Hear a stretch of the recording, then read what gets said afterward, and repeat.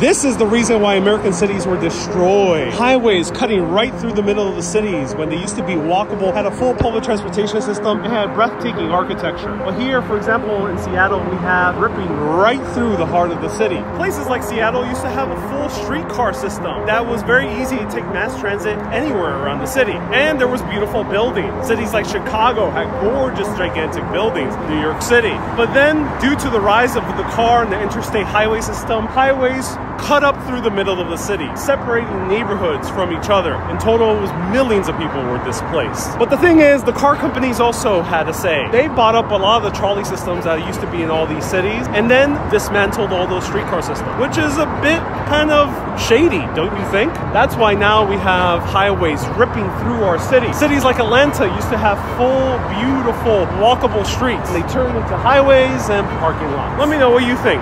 Stay curious, my friends.